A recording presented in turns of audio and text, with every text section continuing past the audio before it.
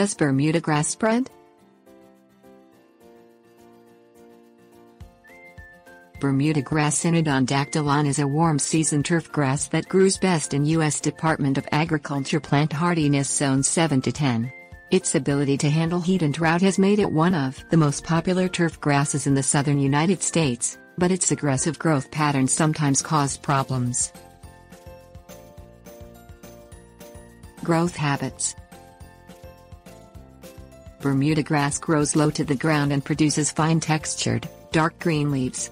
It spreads readily by sending out stolons, new shoots that run above the surface of the soil, and rhizomes, root-like shoots that spread under the soil surface.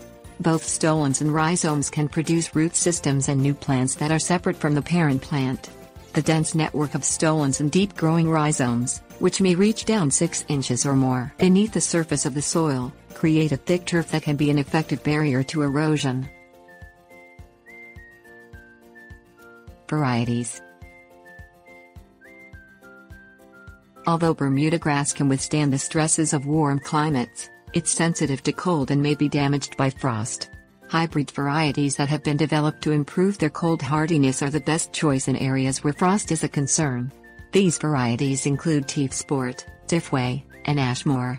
Cultivars that have been developed to improve their color and leaf texture are intended specifically for use in turf. These varieties include Tif Green, Tif Dwarf, Santa Ana, Aussie Green, Celebration, Premier, and Patriot. Invasiveness. The ability of Bermuda grass to spread quickly and easily makes it an admirable performer in turf applications.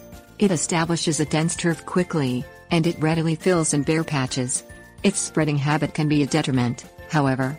Bermuda grass turf, if left uncontained by edging, can quickly invade garden beds and pavement, and its thick root system can make it hard to remove from places where it's not wanted. Invasive Bermuda grass can also become a troublesome weed if it escapes the lawn, although many turf-specific hybrids do not produce seeds, so they're less likely to get out of control. Pests and diseases. Bermuda grass is susceptible to attack by pests such as armyworms, cutworms, Bermuda grass mites, mealybugs, nematodes and sodwebworms. It's also vulnerable to fungal infections such as dollar spot, leaf spot and brown patch.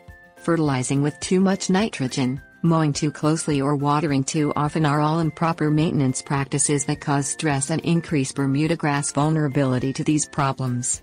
Proper turf management is one of the most effective ways to ensure that your Bermuda grass stays healthy.